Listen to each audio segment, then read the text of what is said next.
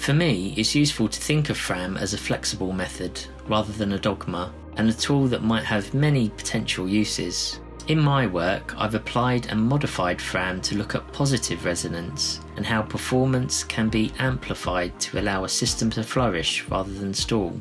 FRAM is broken down into 4 steps. Firstly, it asks us to identify and describe the normal functions required to achieve a goal. Then we look at the potential for variability in how these functions might be performed.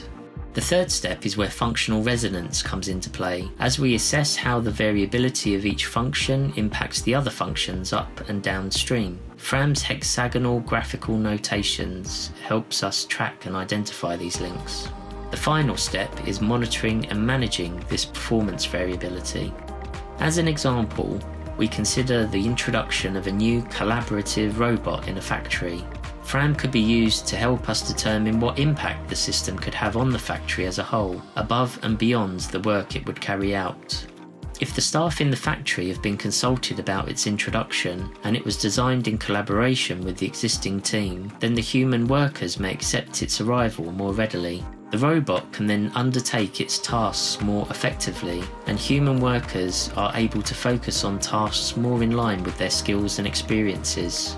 In other words, the sum is bigger than its parts. But implementing an autonomous system such as this can be problematic if the human-machine interaction has not been thoroughly thought through and tested. By using FRAM and its hexagonal graphical notation, it's possible to assess how these human-robot functions may interact and influence one another, so they positively resonate together. By doing so, we can improve the system as a whole. I don't use FRAM for looking at functional resonance. For me, FRAM's non-linear representation is useful for thinking about relationships as a web of connections. Its particular style of mapping was something that I could adapt to support research into software safety practices in industry. We suspect there's a gap between theory and practice when it comes to managing software and safety-related systems, and we suspect there are socio-technical reasons behind these differences. And to explore these gaps, we created 3 models using FRAM. 1.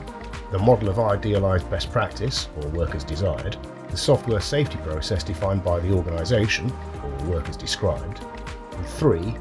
The actual process in reality, or work as done.